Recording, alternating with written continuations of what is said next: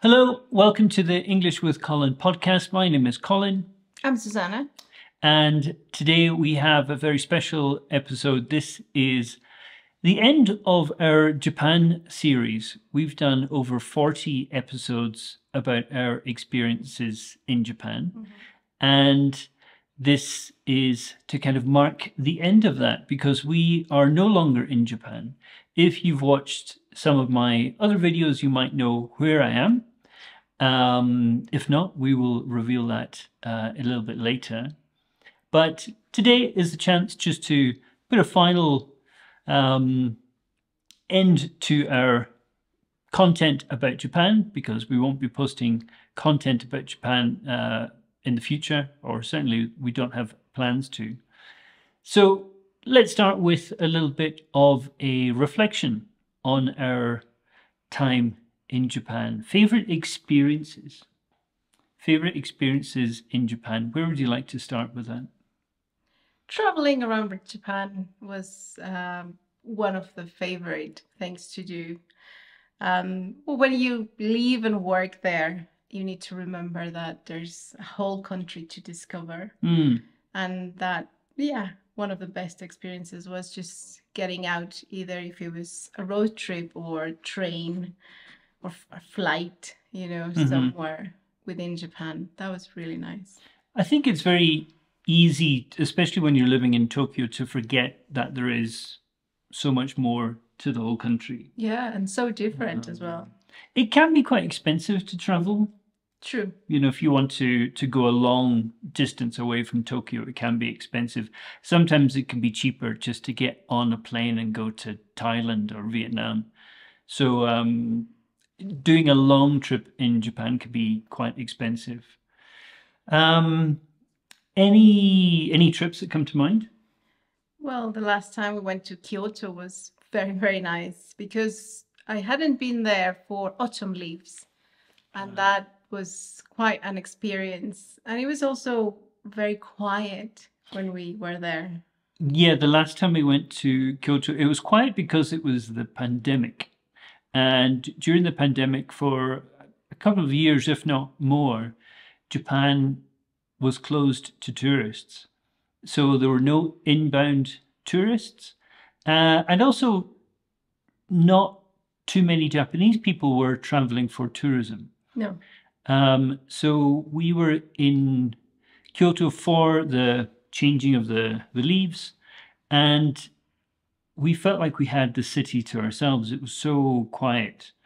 At a time which is really the busiest time for tourists, I think, in Kyoto, when the leaves change. So that's certainly something that will never happen again, unless there's another pandemic.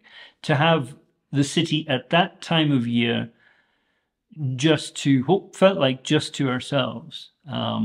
So that was definitely a special trip. We timed it quite well because there was no ban on traveling at that time, but it was only for a few days before we traveled. So no one had really made any arrangements to travel. So it was quite nice. Everything was open. Everything was very quiet. People were lovely. So we had a great time. Hotels were cheap. It was very cheap, yeah. Unsurprisingly. And traveling is obviously a big thing. Food is a big thing. I had some amazing meals. One that I was thinking about when I was thinking about what we could talk about today was the food festival that they held in Tokyo Dome. Yes, this is January, right? January, yeah. Around January. And it goes for a couple of weeks. And 1 week is East Japan and the other week is West Japan. And you have producers from those regions coming in and basically showing you the best that the region has to offer. And also there was festival performances from the different prefectures. And that was quite a spectacular thing to see. Just such a huge venue, such a variety of food, and people very proud of the food that they were producing. We managed to go to that for quite a few years. Yeah, just we had to save up because you want to try absolutely everything in there. And everything is delicious. And you spend several hours there. Yeah. Sit down, eat something, and move on to the next dish that you want to try. Yeah. So yeah, that was one that just kind of came to my mind. I'll definitely miss that. The cherry blossoms, you can't really live in Japan for any length of time without having good memories of the cherry blossom. It's a time of year that people get really, really excited about.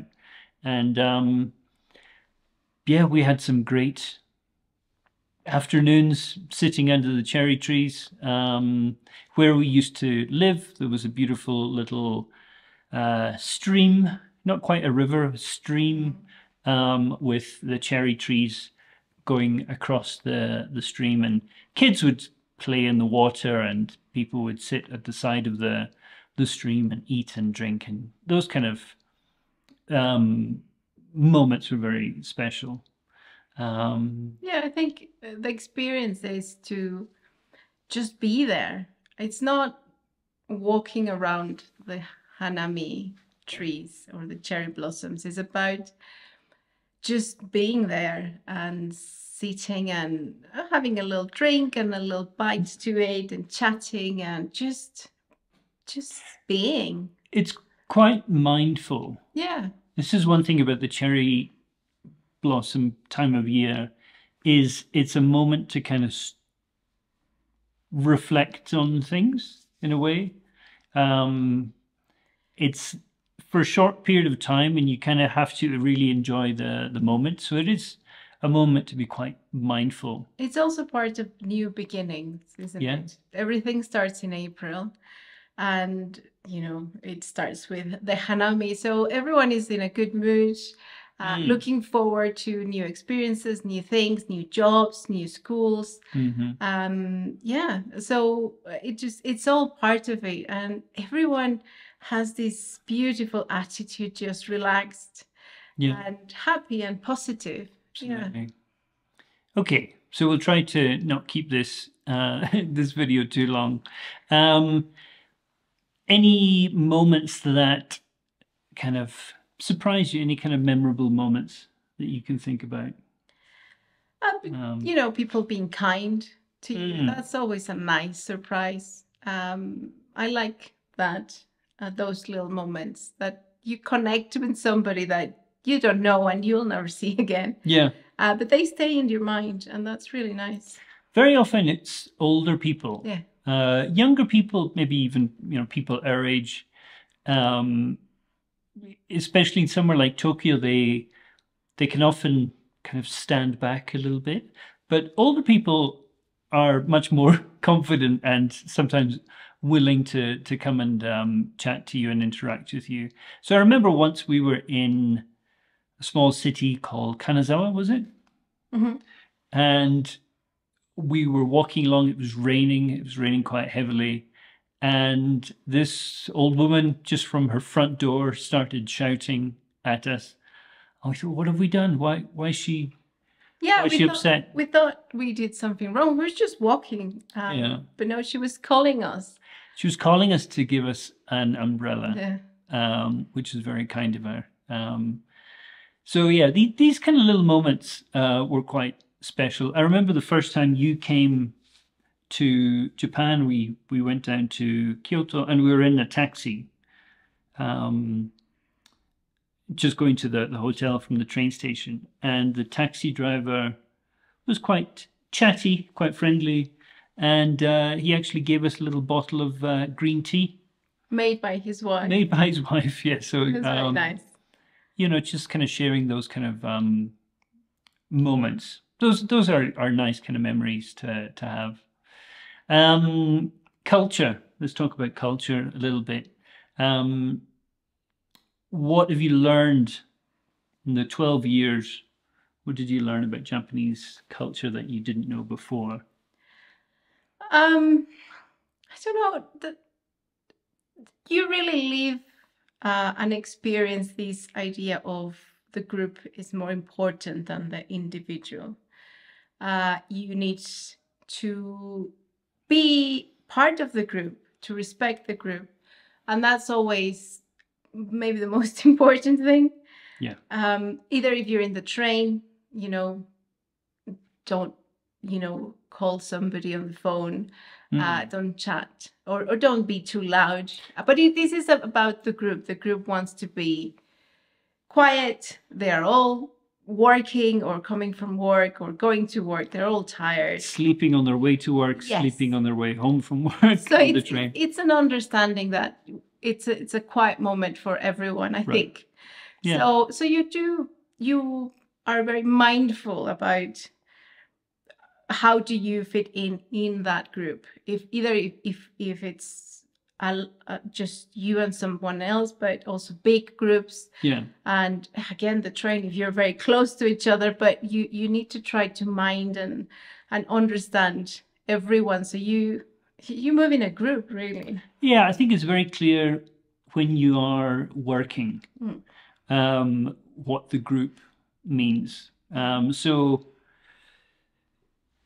I think that's where you really start to learn about deeper aspects of culture, is when you're actually working and you're part of a group where you work, and you think about how your actions impact other people. And this kind of relates to the work ethic. So kind of how hard people work. And Japanese people do work very hard. There is a kind of stereotype that Japanese people work very hard. They certainly work very long hours. And this idea of group before individual, in many ways, it's work before family as well, especially for men. There's still a tradition where the man will go to work and the woman might stay at home to look after the kids. But the guy will work long hours, and will come home exhausted at the end of the day, and sort of putting the family after work. So that's the work ethic is something to kind of respect, but it's also something that I think people need to think about. I think the younger generation coming through now aren't really interested in following the patterns of their family, especially their dad typically, who would work such long hours. And anything else about culture? Well, because it's the group over the individual, it's very clear that if you do a job, you just do it right. And it's quite inspiring, especially older generations. It doesn't matter what it is. They could be planting a flower. They could be cleaning something. They could be doing something much more technical. Yeah. Music, art, whatever it is, do it right. I think that's very true related to hobbies. One thing I always found quite interesting in Japan is people are very clear about what their thing is, what their hobby is. And whatever they choose to do, they are 100% invested, and they will do it for their whole life, possibly. So they'll become real experts in whatever they've decided to invest their time in. So if somebody is interested in music, they will have this huge collection of albums or whatever. If somebody plays golf, they play golf every moment that they have free. They really choose something and invest a lot of energy. So this idea of if you do something, you do it right, and you go all in on it. Challenges. Language is a challenge. In total, I lived in Japan for 16 years, 4 years in Niigata and 12 years in Tokyo. And language, it's a difficult thing because you do get better over time. If you're paying attention and trying to learn, you do improve over time. But some days you don't feel like you know anything. Because you'll go to try to do something or talk to somebody, and that interaction will fail for whatever reason, and you just go away feeling that you just don't know anything. Your Japanese is terrible. But the reality is, it was just that moment. You didn't understand that phrase, or you misunderstood something. But yeah, the language was a big barrier. And it's true even for people who've lived in Japan much longer than I have. The language is always something you're going to struggle with. But also, I think you learn certain phrases and language and vocabulary, grammar, and it can take you, it really helps. And you feel like you can do this. And then there's another kind of vocabulary, another kind of experience, other things that you need to do, and they're unavailable to you with that level of vocabulary. So it always feels like it's never enough, because there's always something new to learn, right? It's not, you don't have everything figured out. So sometimes that also, a new experience, you don't know if it's going to be enough. But if you have a system, you can get by really well. I think there's levels to it. There's the level where you can go about your day, you buy tickets, go to restaurants. You've got enough Japanese to do that kind of thing. But then there's another level of Japanese, which is you're actually living there and you need to do complicated things. We were living there during the pandemic. We had to arrange our vaccinations. That's not something you learn about in a textbook. So anything kind of medical or taxes, that can be quite stressful. That's another level. Yeah. I would dread every time you get a letter from the city council. City office, yeah. City office. I thought, oh my God, what is this? With the time you learn what it means and when they come. But at the beginning, I was always thinking, oh my God, like, what do I need to do with this? But little by little, you learn that they come and what they mean. Yeah. Other challenges, the weather. Sounds like a strange thing to say, but in recent years, the summers in Japan have been really, really hot. I think this summer was even worse than last summer. And just the intensity of the heat, but also the length of the summer. So you're getting into late September, sometimes even October, and the temperature is still really high, up into the mid-30s or more. But this is with humidity. It's humid as well, yeah. So that makes it a little bit harder because you cannot really sweat. And this is where it can get quite dangerous. Well, yeah, sweating doesn't help with the humidity. Sweating doesn't cool you down. It does not. So it's a bit difficult, especially at night, because you don't have the same type of rest. You don't really rest. That's true. With time, it gets, more difficult because you haven't really rested. I remember we had been in Europe for the summer and we came back to Tokyo and it was late August and people seemed tired. Yeah. We really kind of noticed that people were just exhausted of just a whole month of intense heat. Yes.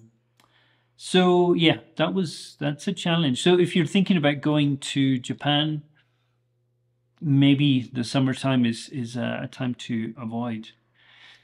One challenge that I think we faced as a couple who are not Japanese is that we were often seen as tourists, even though we'd lived in Japan for over a decade, lived in Tokyo for 12 years. We would still automatically be seen as tourists. And that made it kind of difficult to access certain aspects of Japanese culture. So going into maybe a small restaurant or something, it seemed very, very stressful for the people in the restaurant because they felt that, these tourists have just walked in, they don't speak the same language as us. How are we going to get through this kind of situation? Or they don't know what we serve, or Right, they don't. Yeah, like we wouldn't understand what the food is, and we're not going to be happy with whatever. So that was difficult at times. Something we became very aware of, but yeah, it feels you're always starting from zero. yeah. Unless you're going to the same place again and again, and they know that you live locally, and it makes sense. It's understandable. It is understandable, but it's a kind of just something that you're always having to deal with. So how did we grow in our time in Japan?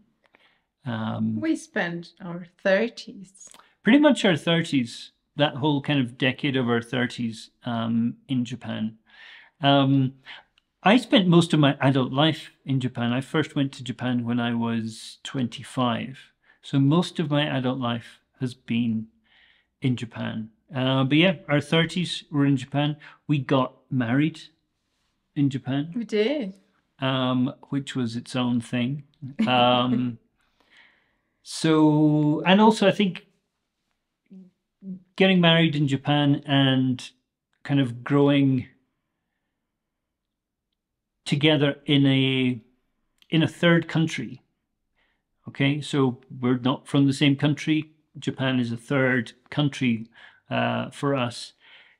Kind of growing together as kind of a married couple, I think was helpful. It allowed us to experience new things together.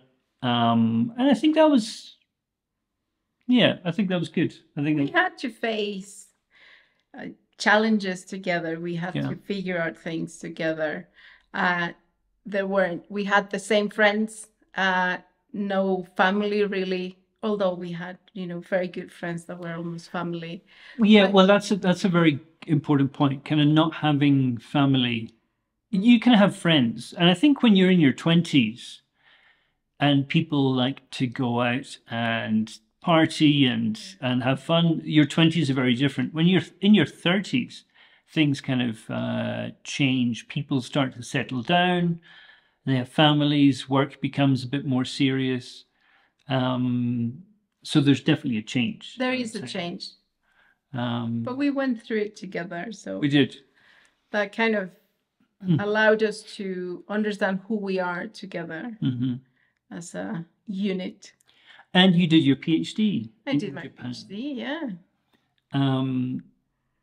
So that was its own thing. It was. So yeah, some big moments in our lives happened in Japan, and in some ways it's difficult to know what aspect of our personalities is directly related to Japan and what aspect is about just growing older. 12 years is a long time to be living somewhere. So, and I'm sure there's a mix where, Japan has influenced us in some way, but also we're just older. We've kind of grown in that sense. Where should we take this? Lessons learned. I think I'm more patient. having lived in Japan. And the way I would explain that is I had so many situations where I didn't understand something and I needed help from somebody to kind of get through a situation. And you see how people are patient with you to kind of help you through a difficult situation. And you need to be patient too, because you need to get through it together. So I definitely became more patient, having gone through the experience of living in a country, a culture that was very, very different to what I knew. Yeah, you don't. It's not. You don't. It's not for granted that people are understanding what you mean or where you are or the context. And I think that's what I've learned even now in my own language is people are not with you 100% all the time. So you need to be very patient. You need to be very open. You need to understand where they are, even if it's this, a language, your first language. And it makes things easier, I think. In that sense, I think that's something that you're more aware of the other person, and you are much more I don't know, easier on them. Like they'll make mistakes, you'll make mistakes, and you just need to work through them. Yeah, you understand that people are doing their best. People are learning. People are trying. I think I'm more adaptable. Again, it's part of being in a culture that was very, very different. You need to adapt. You can't just expect everything to be the way it is in your home country. You need to adapt a little bit. Sometimes, you need to kind of find a balance. But life becomes a lot easier if you're willing to adapt. And at the end of the day, you have chosen to be in that country. There are certain ways that things are done. You should try to respect those ways. So I think, patient, adaptable. Understanding. Yeah, kind of understanding. So yeah, some of the ways that I think we have kind of grown. We talked a little bit about the language earlier. And I think learning the language is going to help you. It's undoubtedly something that you need to think about if you move to Japan. And it just opens so many doors. A few words can make a big difference. A few sentences can just change an interaction completely. We've seen it. We've had situations where somebody, again, thinks that we're tourists who don't speak Japanese, and they feel like we're going to be hard work to deal with. But then a few words, a couple of sentences in Japanese, and they just relax. They realize, oh, it's okay. This is fine. They speak Japanese. We can get through this interaction. We had that on many, many occasions. Yeah, and then you can see their kindness, whereas to begin with, when they don't really know how this is gonna go, they're very serious, and you think, oh, I'm doing something wrong. But then they open up, and they don't require you to be perfect. But they're a little bit more accepting, knowing that at least it's 50-50, and that it really changes situations. Yeah. One thing that I've seen a lot on social media is lists of things that you shouldn't do if you go to Japan. So don't do this, don't do that. Long lists, as though it's the law. But the truth is that Japanese people are going to be quite forgiving in many situations, and they don't expect you to know the ins and outs of every cultural aspect of behavior in Japan. look around, see what other people are doing, and kind of respect the places that you're in. But you know, everyone's human. And you're going to try and do your best. But yeah, don't be put off by these videos that list 50 things that you shouldn't do if you're in Japan, because it's just not true. A lot of them. Some of them are a little bit more serious than others, but these lists just seem to scare you, that you'd be so stressed. And that's something I have seen. I've seen tourists who are just really, really stressed because they think they need to be kind of do everything perfectly, but just relax and enjoy the place, smile, talk to people, enjoy your holiday. A little thank you Exactly. goes a long way. Yeah, but yeah, try to learn a little bit about the culture. I think it will help. But a couple of books that I thought I would recommend that I think could be quite helpful. There's one called The Japanese Mind. I think it's a little bit old now, 2002. The Japanese Mind, Understanding Contemporary Japanese Culture. That was one that I read when I first went to Japan. And yeah, it helps you kind of understand, especially if you're working and you have to interact with Japanese people regularly. That was quite important for me. And another book called Pure Invention, which is How Japan Made the Modern World. And that's just an interesting slice of kind of pop culture in Japan. I'd recommend that as well. But it goes deeper than just like the obvious. It goes a little bit deeper, and it's very interesting and very accessible, I would say. I enjoy that one. Yeah, it talks about it. History, economics kind of come into it as well. Mm-hmm. And tips for traveling. If you can, try to get out into the countryside. Japan is not Tokyo.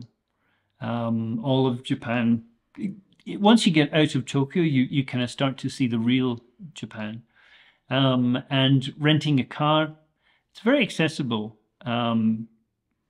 Because everything is very clear. Rules are very clear.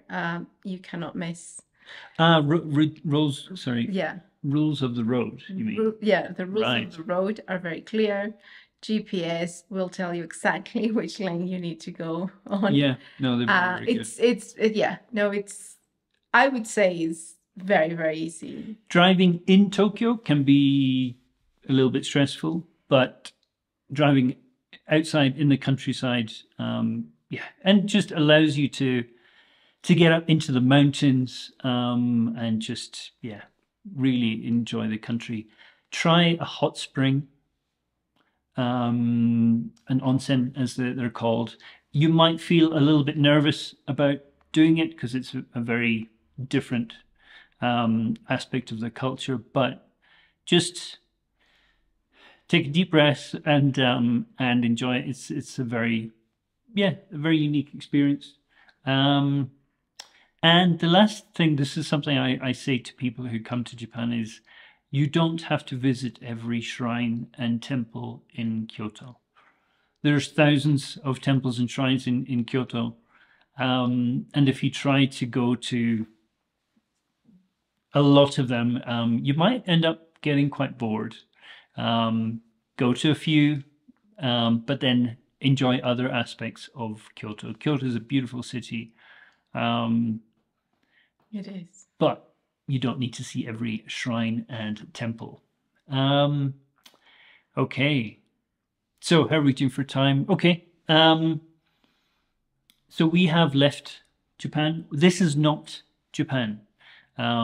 This is Mexico. This is Mexico. We are in Mexico City. This is Susanna's home. Born and bred in Mexico City. And we've been here about 7 months. 7 months. And how do you feel? How do you feel about changing from Japan to Mexico City, Tokyo to Mexico City? It's been hard in some ways. It's been easier in other ways. Having family, friends, it's been nice. I haven't lived here for a long time. Not just Tokyo. I was living in the UK for a while, so I'm also a little bit new. I see things and I remember what's more.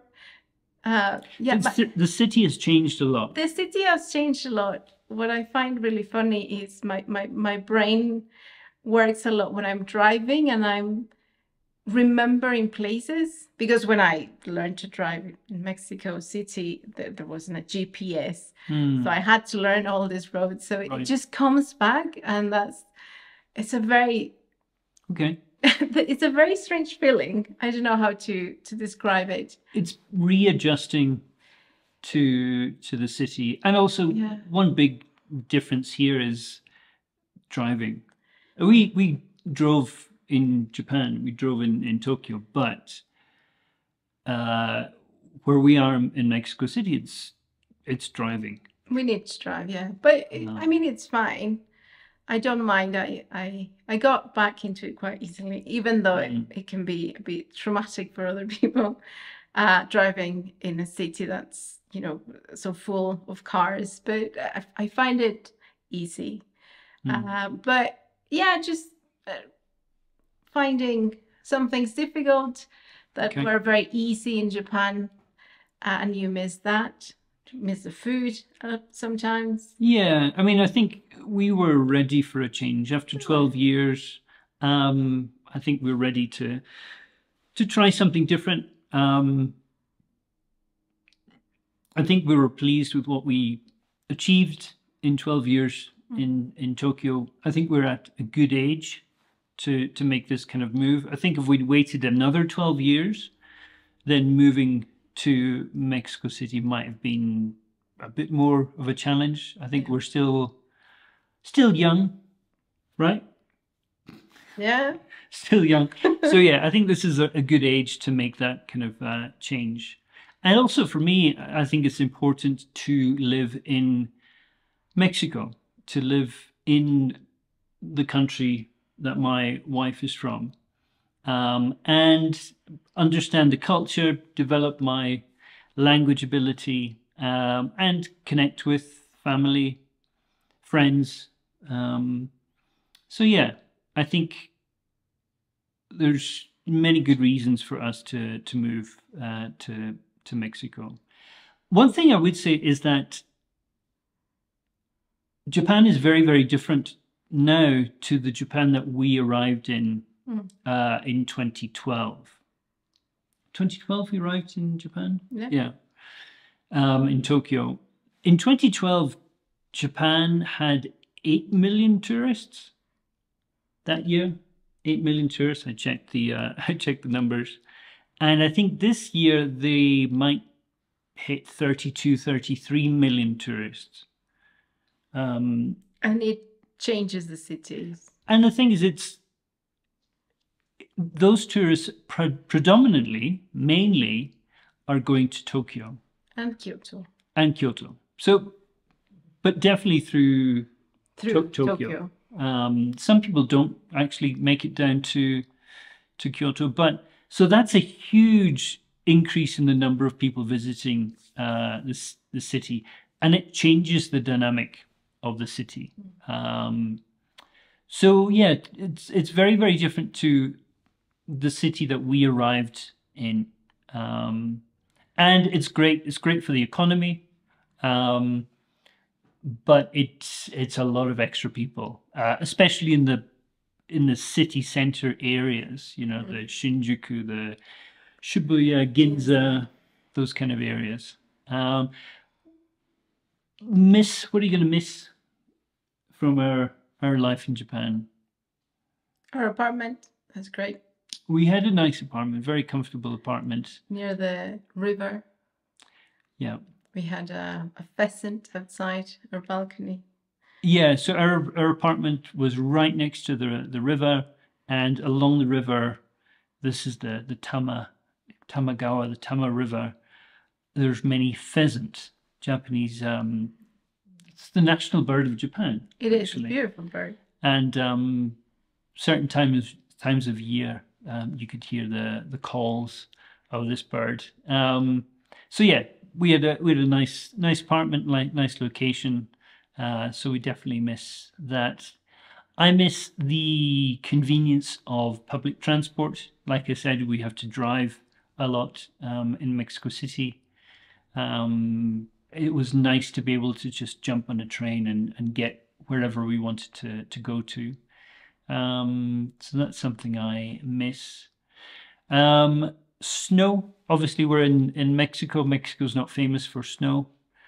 Some parts of Japan get a lot of snow. So Niigata, where I used to live, would have meters and meters of snow in the winter. But I think the main thing we'll probably miss is the people. You know, there's lots of friends and colleagues that we had that we will, you know, not see for a long time until we go back to Japan, or maybe they come to Mexico to visit, because the people make a place what it is.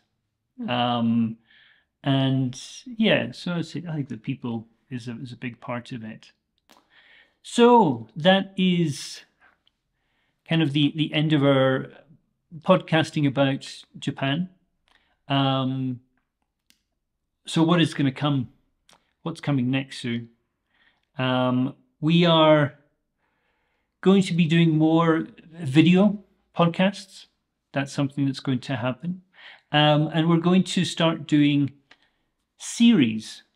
We're going to choose a topic and do a series on that topic. So the first one we've got coming in January is about travel. So we've got 12 episodes focusing on different aspects of travel, short conversations on these topics, and also transcripts of these will be available.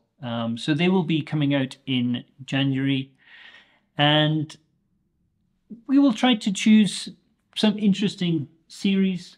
Hopefully it's a good way to recycle vocabulary, which will help people learn about the different topics. And I'm sure there will be some Mexico content. We will talk about our new life here, if that's something that people would be interested in. If you think that might be interesting, let us know in the comments. We're happy to share details of life here in Mexico City. And yeah, I think the podcast moving towards some video content, and yeah, I think it's going to be good. It's going to be good if you have some memories from Japan, like we have so many of them. Share them. Yeah, let us know if you've been to Japan or you're interested in going to Japan. Make sure you comment below. And yeah, we had a great time there, and we're looking forward to new life, a new adventure here in Mexico City. Okay, I think that's going to do it. Yeah. Okay, thanks for watching. If you have not subscribed yet, please do share this with a friend, maybe somebody who's interested in Japan. And also, if you haven't watched our content about Japan, we have a lot of podcasts, 41 episodes, I think, we made about our life in Japan. So go back and check those out. Thanks for watching, and we will see you very, very soon.